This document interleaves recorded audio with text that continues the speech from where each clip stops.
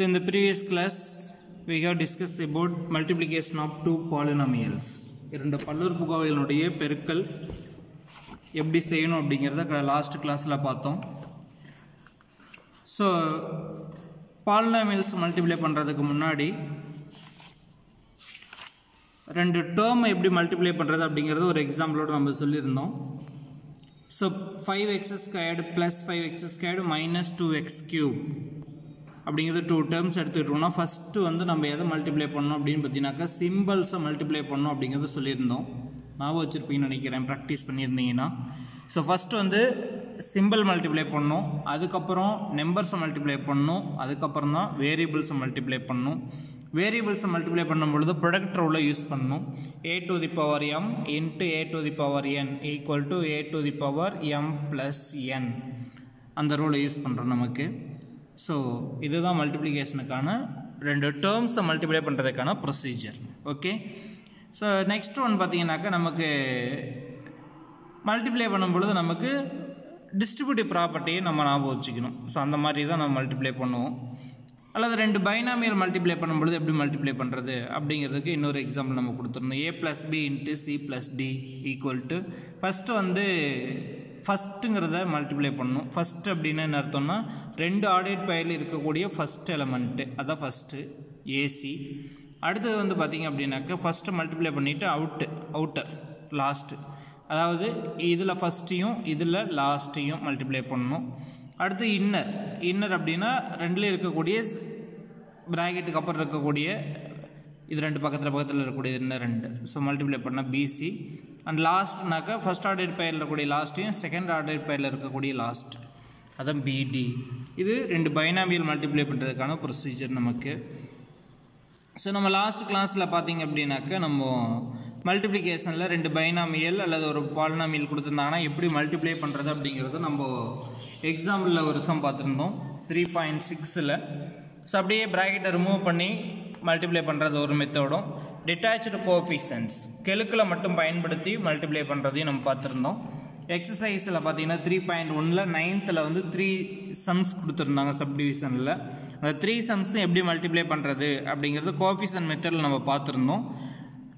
So 3.1 9th ஒரு 3 சம்மும் எக்ஸாம்பிளில் வந்து பார்த்தீங்கன்னாக்கா 3.6 4 சம்ஸ் வந்து லாஸ்ட்டு 5th வீடியோவில் நம்ம முடிச்சிருந்தோம்.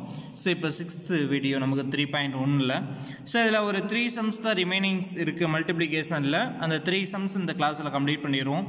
அதில் 10th சம் பார்த்தீங்க அப்படின்னாக்கா நமக்கு மல்டிப்ளிகேஷனை யூஸ் பண்ணி இருக்கக்கூடிய அப்ளிகேஷன் சம்ஸ் தான் வந்துக்கு 10, 11, 12 3 சம்ஸ் நமக்கு. அதாவது மல்டிப்ளிகேஷன்ஸில் டைரெக்டாக பாலினாமியல் கொடுத்துருந்தாங்க, அந்த பாலினாமியலை மல்டிப்ளை பண்ணுங்கன்னு சொல்லியிருந்தாங்க. இப்போ அதைவே ஒரு அப்ளிகேஷன் சம்ஸ் தான் நம்ம கொடுத்துருக்காங்க, பயன்பாட்டு கணக்குகளை கொடுத்துருக்காங்க. ஸோ 10th சம்மில் என்ன கொடுத்துருக்காங்க அப்படின்னு சொல்லி பாருங்கள். த cost of chocolate is ₹x + y.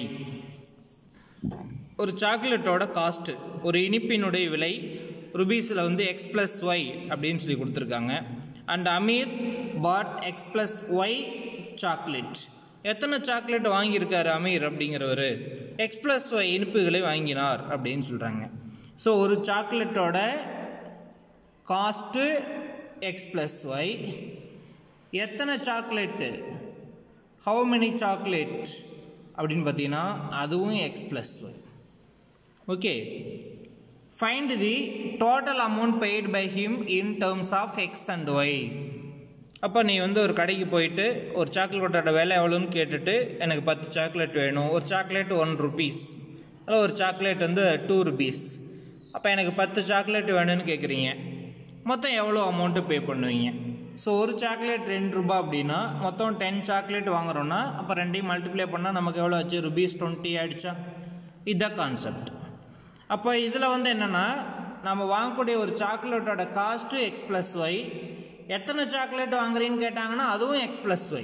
So நம்ம வந்து இங்கே அந்த இடத்துல அன்னோன் வேரியபிள்ஸ் யூஸ் பண்ணியிருக்காங்க, அவ்வளோதான். அப்போது எவ்வளோ டோட்டல் அமௌண்ட் வந்து நம்ம பெய்ட் பண்ணணும் அப்படின்னு சொல்லி கேட்டாங்கன்னா இது ரெண்டையும் மல்டிப்ளை பண்ண முடிஞ்சது, அவ்வளோதான் concept. That is amount paid equal to number of chocolate into cost of a chocolate. ஒரு சாக்லேட்டோட விலையை மொத்தம் எத்தனை சாக்லேட் வாங்குறோமோ அதால் மல்டிப்ளை பண்ணால் போதும். அதுக்கப்புறம் அவங்க ஒரு கொஸ்டின் கேட்டிருக்காங்க, அதுக்கு நம்ம தனியாக கண்டுபிடிச்சிக்கலாம். அப்போ ஃபஸ்ட்டு வந்து எவ்வளோ அமௌண்ட் பெய்ட் பண்ணோம் அப்படிங்கிறது நம்ம இங்கே. So amount paid equal to number of chocolate இனிப்புகளினுடைய எண்ணிக்கை into cost of a chocolate ஒரு இனிப்பினுடைய விலை.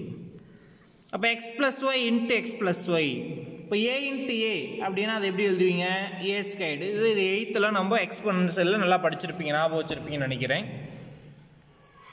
இந்த எக்ஸ்போனன்ஷியல் ஃபார்முலா எல்லாமே உங்களுக்கு 8th சாப்டரில் வந்திருக்கும். அப்போ ஏ இன்ட்டு ஏ ஸ்கொயர்டு அப்படிங்கிற மாதிரி X plus Y into X plus Y என்ன சார் நமக்கு? X plus Y into X plus Y whole square. அல்லது இந்த எக்ஸ் ப்ளஸ் ஒய்யே ஃபஸ்ட்டு எக்ஸ் எடுத்து எக்ஸ் ப்ளஸ் ஒய் ரெண்டையும் ஒய் எடுத்து எக்ஸ் ப்ளஸ் ஒய் ரெண்டையும் ஆர்டினரியாக நம்ம மல்டிப்ளை பண்ணாலும் மல்டிப்ளை பண்ணிக்கலாம். ஃபஸ்ட்டு எக்ஸ் எடுத்துக்கிட்டு இது ரெண்டையும் மல்டிப்ளை பண்ணுவோம் இல்லையா? இப்போ first X into X square plus X into Y X Y. அடுத்து இந்த ஒய் எடுத்துக்கிட்டு இது ரெண்டையும் மல்டிப்ளை பண்ணணும். Y into X plus Y X plus Y into Y square. இப்போ இந்த லைக் டேர்ம்ஸ் அப்படின்னாக்க இதில் எது லைக் டேர்ம்ஸ் அப்படின்னு சொல்லி பார்த்தீங்கன்னாக்க ப்ளஸ் எக்ஸ் ஒய், இங்கே ப்ளஸ் ஒய் எக்ஸ்னால எக்ஸ் ஒய்னால எல்லாம் ஒன்று தான். அப்போ இந்த எக்ஸ் ஒய் டேர்ம் ரெண்டையும் ஆட் பண்ணிங்கன்னா 2xy. அப்போ உங்களுக்கு என்ன கிடைக்கும்? X squared plus 2xy plus Y squared அப்படிங்கிறது நமக்கு கிடைக்கும். அதே தான் இங்கேயும் நமக்கு. பட் இந்த இடத்துல நம்ம என்ன பண்ணியிருக்கோம்னா ஃபார்முலா அப்ளை பண்ணுற மாதிரி நம்ம யூஸ் பண்ணியிருக்கோம். அவ்வளோதான், கொஞ்சம் ஈஸியான வழி நமக்கு. அப்போ எக்ஸ் ப்ளஸ் ஒய் ஹோல் ஸ்கொயர்னு வந்துருச்சு. X plus Y into X plus Y எல்லா சமயம் இந்த மாதிரி வராது. ஒருவேளை ரெண்டுமே சேம் பைனாமியலாக இருக்கிற பட்சத்தில் இந்த ஃபார்மேட்டில் இருந்ததுன்னா ஏ ப்ளஸ் பி இன்ட்டு ஏ ப்ளஸ் பி, அதுதான் ஏ ப்ளஸ் பி ஹோல் ஸ்கொயர்னு எழுத முடியும். அந்த மாதிரி ரெண்டுமே இருக்கிற பட்சத்தில் நம்ம அந்த மாதிரி எக்ஸ் ப்ளஸ் ஒய் ஹோல் ஸ்கொயர்னு எழுதலாம் நமக்கு. அப்போ எக்ஸ் ப்ளஸ் ஒய் ஹோல் ஸ்கொயருக்கு ஏ plus B whole square formula. So இதுவும் 8th நல்லா தெளிவாக படிச்சிருப்பீங்க, ரொம்ப முக்கியமான ஒரு ஃபார்முலா. ஏ plus B whole square means என்ன அர்த்தம்னா ஏ ப்ளஸ் பி இன்ட்டு ஏ ப்ளஸ் பி, அவ்வளோதான், வேறு ஒன்றுமே கிடையாது. ஏ ப்ளஸ் பி இன்ட்டு ஏ ப்ளஸ் பி. ஸோ இதில் ஏ எடுத்து ஏ ப்ளஸ் பி கூடயும் பி எடுத்து ஏ ப்ளஸ் பி கூடயும் மல்டிப்ளை பண்ணி இந்த ஆட் பண்ணிங்கனாக்கா உங்களுக்கு இதே ஆன்சராக வரும். இது ஏ square plus 2ab plus B square. இந்த ஃபார்முலா நல்லா தெரியுங்கிறதுனால, ஆல்ரெடி படித்த ஃபார்முலாங்கிறதுனால ஃபார்முலா மெத்தடை யூஸ் பண்ணணும் அப்படிங்கிறதுக்காக நான் இந்த மெத்தட் எடுத்திருக்கோம். அப்போ ஏ ப்ளஸ் பி ஹோல் ஸ்கொயருங்கிற இடத்துல எக்ஸ் ப்ளஸ் ஒய் ஹோல் ஸ்கொயர்னு இருக்குது. ஏக்கு பதிலாக எக்ஸு, பிக்கு பதிலாக ஒய் அப்படின்னு சொல்லி இந்த ஆர்ஹெச்எஸில் அப்ளை பண்ணிங்கன்னா உங்களுக்கு ஆன்சர் கிடைச்சிடும். அப்போ ஃபஸ்ட்டு வந்து பார்த்தீங்கன்னாக்கா ஏ ஸ்கொயர் அப்படிங்கிற இடத்துல ஏக்கு பதிலாக எக்ஸ் யூஸ் பண்ணிங்கன்னா எக்ஸ் ஸ்கொயர் ஃபஸ்ட்டு டேர்ம். அடுத்து 2ab அப்படிங்கிற இடத்துல 2 இன்ட்டு ஏவுக்கு பதிலாக எக்ஸ், பிக்கு பதிலாக ஒய். அப்போ 2 இன்ட்டு ஏபி, இப்போ 2 இன்ட்டு எக்ஸ் ஒய். அடுத்து பி ஸ்கொயர் அப்படின்னா பி ஈக்குவல் டு ஒய், அப்போ B ஸ்கொயர்னா Y square.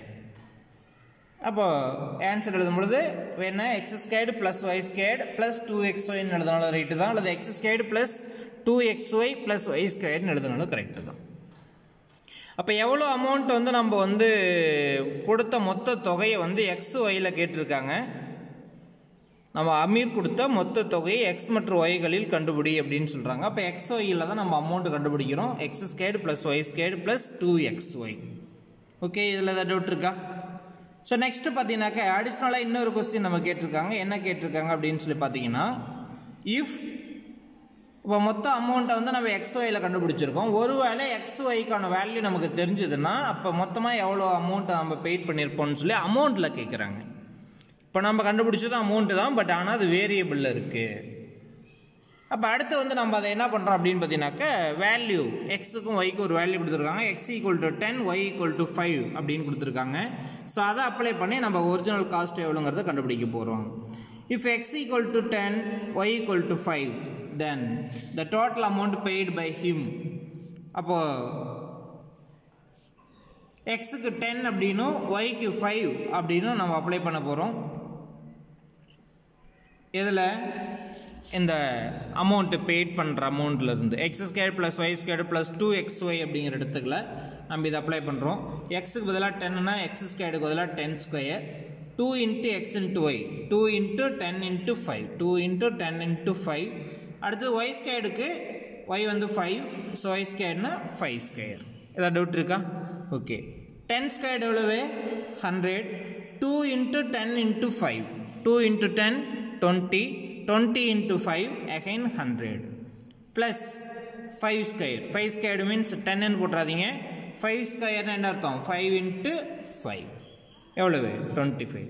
100 plus 100 plus 25 225. Therefore total amount paid by him equal to rupees 225 rupees.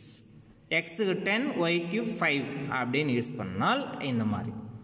அப்போ காஸ்ட் வந்து பார்த்தீங்க அப்படின்னாக்க எக்ஸுங்கிறது என்ன ஒய்ங்கிறது என்ன கிவனில் வந்து பார்த்தீங்கன்னாக்க கொஸ்டினில் எத்தனை சாக்லேட் வாங்கியிருப்போம் சாக்லேட்டோட காஸ்ட் ரெண்டுமே பார்த்தீங்கன்னா X plus Y.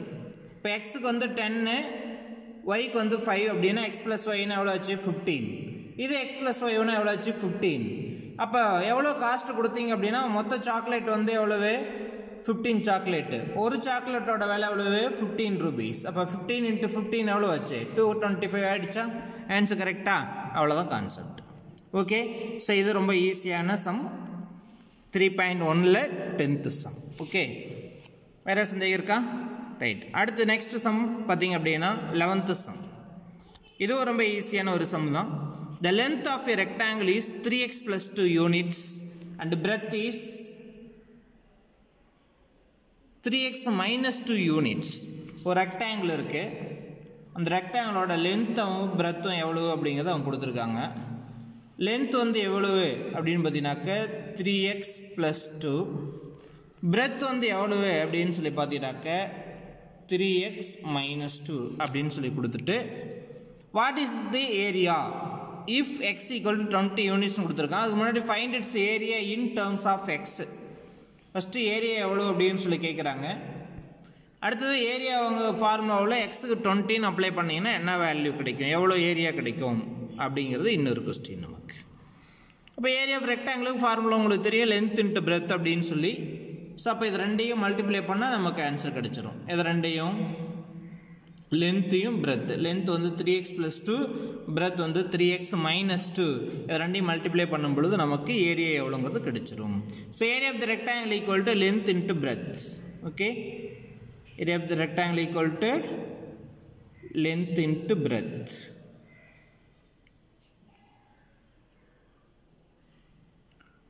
Length 3x plus 2, breadth வந்து 3x minus 2. இப்போ இது வந்து எந்த ஃபார்முலாவில் இருக்குது, இதையும் ஒரு ஃபார்முலாவில் அப்ளை பண்ணலாம். இல்லைன்னா நம்ம அப்படியே ஃபஸ்ட்டு டைம் எடுத்துக்கிட்டு இதை ஃபுல்லாத்தையும் அதேமாதிரி 2 எடுத்துக்கிட்டு இதை ரெண்டையும் மல்டிப்ளை பண்ணிங்கனாலும் உங்களுக்கு கிடைக்கும். ஃபார்முலாவில் அப்ளை பண்ணுற பொழுது டைரெக்டாக ஆன்சர் வந்துடும். இது எந்த ஃபார்முலாவில் இருக்குது அப்படின்னு சொல்லி பார்த்தீங்கன்னாக்கா a + b into a - b அப்படிங்கிற ஃபார்முலாவில் இருக்குது. இது a + b, இது a - b. 3x plus 2 into 3x minus 2. ஏங்கிற இடத்துல ரெண்டுமே 3x, பிங்கிற இடத்துல 2. ஒரு டேர்ம் வந்து ப்ளஸ்லேயும் இன்னொரு டேர்ம் வந்து ஒரு ஃபேக்டர் ப்ளஸ்லேயும் இன்னொரு ஃபேக்டர் வந்து மைனஸ்லேயும் இருக்கும்.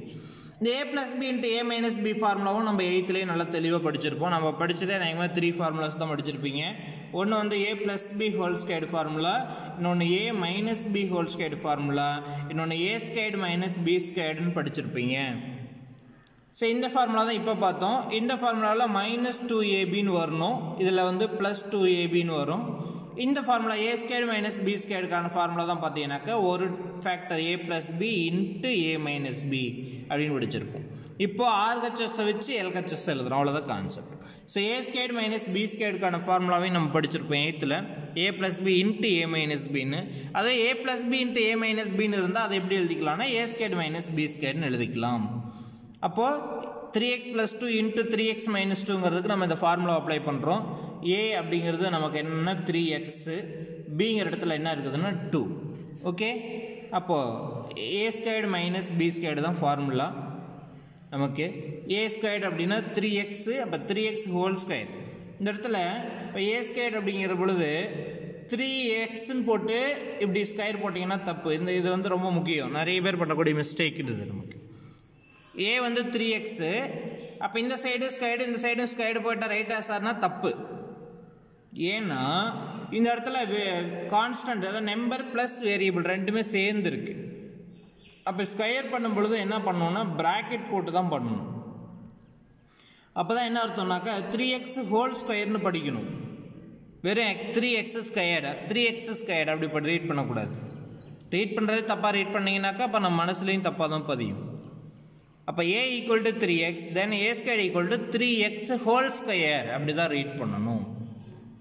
அப்போ 3 ஸ்கொயர் பண்ணணும், x ஸ்கொயர் பண்ணால் தான் 3 ஸ்கொயர் பண்ணிங்கன்னா 9, x ஸ்கொயர் பண்ணிங்கன்னா x square, that is 9x square. இல்லைன்னா நீங்கள் என்ன போடுவீங்க, வெறும் 3x ஸ்கொயர்னு போடுவீங்க. 3x ஸ்கொயர்டு 9x ஸ்கொயர்டு ஒன்றா. ஸோ இந்த இடத்துல நிறைய பேர் எப்போவுமே பண்ணக்கூடிய ஒரு மிகப்பெரிய மிஸ்டேக் இது. ஸோ தெளிவாக பார்த்துக்குங்க. அப்போ a plus B into a minus B equal to a square minus B square. ஏக்கு பதிலாக 3xன்னு அப்ளை பண்ணிங்கன்னா 3x ஹோல் ஸ்கொயர் மைனஸ் பிக்கு பதிலாக 2ன்னு அப்ளை பண்ணிங்கன்னா 2 ஹோல் ஸ்கொயர். இதுக்கு ப்ராக்கெட் போடணும்னு அவசியம் இல்லை. வெறும் நம்பர் மட்டுமோ அல்லது வேரியபிள் மட்டுமோ இருக்குதுன்னா அந்த பவர் போகிறதுக்கு ப்ராக்கெட் போடணும் அப்படிங்கிறது அவசியம் கிடையாது. போட்டாலும் ரைட்டு தான். அப்போ 3x whole square equal to 9x squared minus 2 square equal to 4. அப்போ area of rectangle equal to 9x squared minus 4 square units. இதில் தான் x ஈக்குவல் டு 20 அப்படின்னு சொல்லி கொடுத்தாங்க. ஒருவேளை எக்ஸோட வேல்யூ 20 இருக்கிற பட்சத்தில் நமக்கு எவ்வளோ ஏரியா கிடைக்கும் அப்படின்னு கேட்டாங்க. அப்போ இந்த ஃபார்முலாவில் நம்ம கண்டுபிடிச்ச ஏரியாவில் எக்ஸுக்கு பதிலாக 20 அப்படின்னு அப்ளை பண்ணால் முடிஞ்சுது. இப்போ 9x ஸ்கொயர்னு கொடுத்துருக்காங்க. அப்போ 9 இன்ட்டு எக்ஸுக்கு பதிலாக 20 ஹோல் ஸ்கொயர் மைனஸ் 4. ஓகே, புரிஞ்சுதா? 9x ஸ்கொயர் மைனஸ் 4, எக்ஸ் ஸ்கொயருக்கு பதிலாக 20 ஸ்கொயர் பண்ணுறோம். 20 ஸ்கொயர் மீன்ஸ் என்ன அர்த்தம்னா 20 இன்ட்டு 20 ஈக்குவல் டு 2 இன்ட்டு 2 4, 2 0 அப்படியே ரைட் சைடில் போட்டிங்கன்னா 400 அப்படின்னு கிடைக்கும். அப்போ 9 இன்ட்டு 400 மைனஸ் 4. இந்த 4ல் மைனஸ் பண்ணக்கூடாது, ஃபஸ்ட்டு மல்டிப்ளிகேஷன், அப்புறம் தான் சப்ட்ராக்ஷனுக்கு போகணும். இப்போ 9 இன்ட்டு 4 36, 2 0 அப்படி போடும்பொழுது 9 into 400 3600 minus 4 3596 square units, that is area of rectangle if x equal to 20 units. Okay, வேறு ஏதாவது சந்தேகம் இருக்கா? ஸோ இதுவும் முக்கியமான ஒரு 5 மார்க் சம் நமக்கு. இது எல்லாமே இதில் ஏதாவது சந்தேகம் இருக்கா உங்களுக்கு? இதுவும் ரொம்ப சிம்பிளான ஒரு கான்செப்ட். லாஸ்ட் சம் பார்த்தீங்க அப்படின்னா இது ஒரு 1 மார்க் பேசிஸ் தான் நமக்கு, அல்லது 2 மார்க்கில் கேட்கலாம். பி ஆஃப் எக்ஸ் அப்படிங்கிறது ஒரு பாலினாமியல், அதனுடைய டிகிரி 1. q of x அப்படிங்கிறது இன்னொரு பாலினாமியல், அதனுடைய டிகிரி 2. அப்போ டிகிரி 1னா இது வந்து என்ன பாலினாமியல்? Linear polynomial. டிகிரி 2னா இது என்ன பாலினாமியல்? Quadratic polynomial. இப்போ what kind of the polynomial? p of x into q of x. இப்போ p of x into q of x ரெண்டு பாலினாமியலையும் மல்டிப்ளை பண்ணும் பொழுது கிடைக்கக்கூடிய ரிசல்ட்டிங் பாலினாமியல் எப்படிப்பட்டதாக இருக்கும் அப்படிங்கிறது கொஸ்டின். எவ்வகை பல்லுறுப்புக்கோவையாக இருக்கும்? p of x into q of x அப்படிங்கிறது எந்த மாதிரியான பல்லுறுப்புக்கோவையாக இருக்கும்னு கேட்குறாங்க. p of x ஓட படி 1, q of x ஓட படி 2ங்கிற பொழுது கிடைக்கக்கூடிய பல்லுறுப்புக்கோவை இது ரெண்டையும் மல்டிப்ளை பண்ணும் பொழுது எந்த மாதிரியான ஒரு பல்லுறுப்புக்கோவை நமக்கு கிடைக்கும்னு கொடுத்துருக்காங்க. இப்போ 1ஓட டிகிரி வந்து இப்போ x பவர் 1ல் 1 இருக்குது, இன்னொன்று வந்து டிகிரி 2னா x பவர் 2ல் ஆரம்பிக்குதுன்னு அர்த்தம்.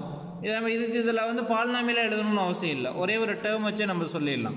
அப்போ ஒரு பாலினாமியலோட ஹையஸ்ட் பவர் 1 இருக்கும், இன்னொரு பாலினாமியலோட ஹையஸ்ட் பவர் 2 இருக்கும். ரெண்டையும் மல்டிப்ளை பண்ணும்பொழுது அந்த டேர்ம்ஸை ஒவ்வொரு டேர்மாக எடுத்து மல்டிப்ளை பண்ணுவோம் இல்லையா? இதில் எத்தனை டேர்ம் இருந்தாலும் இதில் எத்தனை டேர்மாக இருந்தாலும் நம்ம ஒவ்வொரு டேர்மையும் ஒவ்வொன்று கூட கலந்து மல்டிப்ளை பண்ணும்பொழுது ஹையஸ்ட் டேர்மை ஃபஸ்ட்டு வந்து நம்ம இந்த மாதிரி மல்டிப்ளை பண்ணுவோம் ரெண்டையும். அப்போ எக்ஸ் டு தி பவர் 1 + 2 அப்படின்னு வந்துடும். அப்போ மல்டிப்ளை பண்ணும்பொழுது எக்ஸ் கியூப் டேர்ம் தான் அதிகபட்ச டேர்மாக இருக்கும். அதுக்கு பவரில் வந்து அதிகமாக இருக்கக்கூடியது எக்ஸ் டு தி பவர் 3 வரும். எக்ஸ் ஸ்கொயரில் இருக்கும், எக்ஸில் இருக்கும், கான்ஸ்டன்ட்டில் இருக்கும். பட் ஹையஸ்ட் பவர் என்னவாக இருக்கும்னா 3ஆக தான் இருக்கும். அதான் கொடுத்துருக்காங்க. p of x is a polynomial of degree 1, q of x is a polynomial of degree 2, then p of x into q of x will be the polynomial of degree 3. p of x into q of x will be the polynomial of degree 1 + 2 3. அப்போ therefore degree 3 இருக்கக்கூடிய பாலினாமியலுக்கு என்ன name? cubic polynomial அப்படின்னு சொல்லலாம். இப்போ what kind of polynomial? p of x into q of x means it is cubic polynomial. முப்படி பல்லுறுப்புக்கோவை அல்லது படி 3 உள்ள ஒரு பல்லுறுப்புக்கோவை, பாலினாமியல் ஆஃப் டிகிரி 3 அப்படின்னு சொல்லலாம். வேறு சந்தேகம் இருக்குங்களா? ஸோ இது வந்து எக்ஸசைஸில் 3.1ல் இருக்கக்கூடிய அப்ளிகேஷன் சம் கொஸ்டின் நம்பர் 10, 11, 12 மூணுமே கம்ப்ளீட் பண்ணியாச்சு. நெக்ஸ்ட்டு வந்து பார்த்தீங்கன்னாக்கா எக்ஸசைஸ் 3.2. ஸோ இதெல்லாம் நோட்டில் வந்து ஏற்கனவே சாப்டர் 1 கம்ப்ளீட் பண்ணியிருப்பீங்கன்னு நினைக்கிறேன். ஸோ அதே நோட்டில் சாப்டர் 3 அப்படின்னு சொல்லி போட்டு அல்ஜிப்ராவை கண்டினியூ பண்ணுங்கள். எக்ஸசைஸ் 3.1 வந்து நம்ம நடத்தின ஆர்டரில் கொஸ்டின் மாற்றாமல் எக்ஸாம்பிள் எக்ஸசைஸ் எல்லாத்தையுமே எழுதணும். நடத்தின ஆர்டரில் நோட்டில் எழுதிக்கிட்டே வாங்க. நெக்ஸ்ட் வந்து பார்த்திங்க அப்படின்னா ஒரு பாலினாமியலோட வேல்யூஸ் எப்படி கண்டுபிடிக்கிறது, then what is the zeros of the polynomial, ஒரு பல்லுறுப்புக்கோவையினுடைய பூஜ்ஜியம் அப்படின்னா என்ன அப்படிங்கிறது நமக்கு எக்ஸசைஸ் 3.2. ஓகே, அதை நெக்ஸ்ட் எக்ஸசைஸில் பார்க்கலாம். Okay student, thank you.